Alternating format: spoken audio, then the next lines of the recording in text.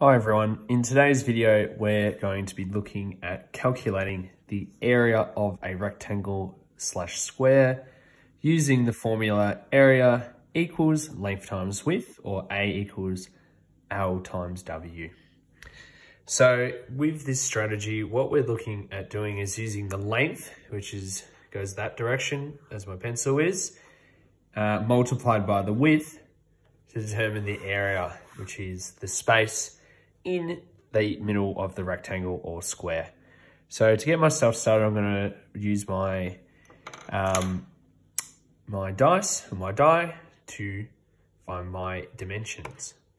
So I've got an 8, so my length is going to be 8 centimeters, and my width is going to be 4 centimeters. Now, what I'm going to do today is show you using the grid what the answer would be, but I'm also going to use the formula as well. So with the length, I've got 8 centimeters, which is 8 boxes along my grid, because these are centimeter squared. So rule down 8. And then my width was 4, so I'm going to go 4 centimeters across, like so.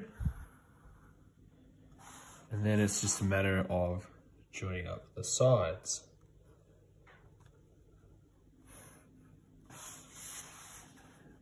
Now, mine's not perfect. I'm trying to rule up around the camera, but it will do for the purposes. So 8 centimeters here and 4 centimeters here. So to begin with, I'm going to use the formula. So what I like to do is write A equals length times width. And then what I do is I sub in the dimension. So A equals length was 8 centimeters times the width of 4 centimeters. Okay, and then it's a simple matter of using my times tables. 8 times 4 is 32, which means the area is 32. But 32 what? That's where I need to have my centimeters squared at the end. Why is it centimeters squared?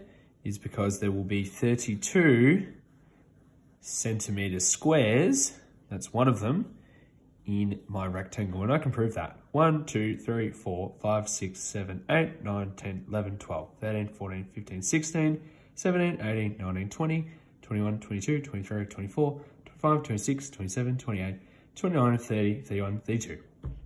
And that is how we use the formula length times width to determine the area of a rectangle or a square.